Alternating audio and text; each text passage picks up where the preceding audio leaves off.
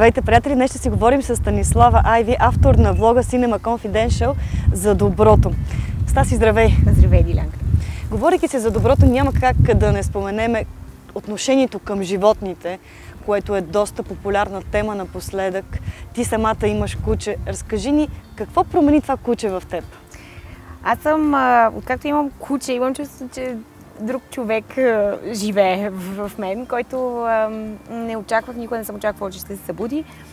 Израствайки в дом, в който родителите ми никога не са позволявали да имаме домашен любимец, максимума беше едни 2-3 злощастни риби.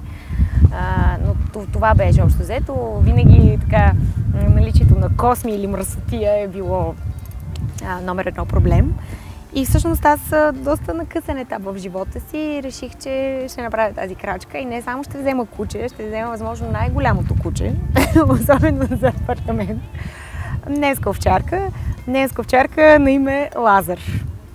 Той си дойде някакси... Ти знаеш много добре, като собственик на куче, как се появява кучето в живота и измества абсолютно всичко останало.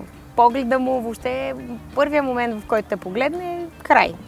И то не той е твой, а ти си негов, защото те по този начин разсъждават и смятам, че са прави. Защото 6 години по-късно, Лазар сега ще стане на 6 години, той наистина е променил абсолютно всичко в мен. Това да се притесняваш за неговите нужди, най-вече да се притесняваш, когато закъсняваш от работа, че няма кой да го разходи или че не е ходил до тоалетна или каквото и да било, и да се притесняваш естествено, когато нещо не се чувства добре. В последствие обаче това отключва доста допълнителни фактори от любовта към животните. Именно това, че примерно се грижиш за бездомни кучета. Не знам за теб, но аз имам такава мания. Разхождам се в колата си с торба с храна и всеки път, когато видя куче в нужда, спирам, храня го, говоря си с него, галя го. Това звучи най-вероятно за много хора, които нямат животни, това звучи като някаква пълна куковица. Обаче не е така. Според мен животните, най-вече кучетата за мен, ти дават една изключителна енергия. Зареждате по съвсем различен начин и те правят по-добър човек, колкото и клиширано да звучи. Много хора обаче биха те упрекнали в този случай, защото аз съм се сблъсквала с това нещо. Казват, когато храниш бездомно куче, всъщност ти му помагаш, а то след това напада хора. Как би реагирала на нещо подобно? Защото казват, като толкова те е грижа, вземи си го у вас.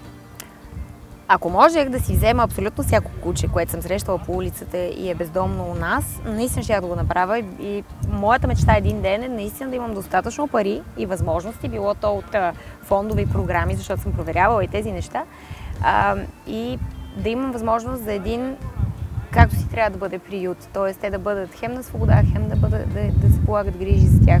Моята теория винаги е била, че няма лошо куче, има лоши хора. Защото хората са тези, които озлобяват кучетата, било то, ако са домашни любимци. Знаем, че има много инциденти в последно време. Но това отново е начинът, по който е възпитавано това животно. Лошо куче наистина няма и аз съм убедена в това нещо. Живота и хората главно ги правят такива. Много хора казват, точно ако толкова те грижи за кучето, пребери го, хората са по-важни, но като че ли не осъзнават, че първата крачка, която правят социопатите, е именно агресията към животни. И всъщност тези хора, ако трябва да са наистина загрижени за хората, те трябва да вират тази първа крачка, която правят, да кажем, това е доказано, серийните убийци са минали през агресия на животните. Абсолютно е така. Не виждам как нормален човек, който види кучешки поглед, би посегнал на кучето, да му направи каквото и да било и съответно кучето да отвърне на това нещо. Така че това се култивира с време, т.е. на един ужасен човек трябва да му отнеме доста време, за да може да причупи това животно, което по природа не е лошо, да създаде такъв инстинкт в него. И си представям кой знае какво да му се е случило. Аз съм гледала и съм се грижила паралелно за, мисля, че максимум 4 кучета в един и същи момент, като 2 са живели при мен, едно е живело на друго място и четвърто на съвсем различно място. Грижа имам предвид под това да ги нахраниш и по някакъв начин да им дадеш внимание, защото те смятам, че страдат най-вече и от това. Не само от това, че нямат какво да ядат, а това, че хората не се държат добре с тях. И аз не виждам причина за това. Моята визия за живота ми напред е кучето и детето как растат заедно. Няма шанс това да не се случи, нали, в някакъв момент, в който и аз съм родител. Така че смятам, че това отново се възпитава в детето. Кучетата най-много обичат малки деца и бебета. Те не смеят абсолютно нищо да им направят. Аз имам страшно много приятели, които имат и деца, и кучета. Тези деца им бъркат навсякъде, по очи, уши, уста, къде ли не. Той няма да мръдне и да посегне въобще нещо да направи на детето. Защото това е инстинкт. Те усещат абсолютно всичко.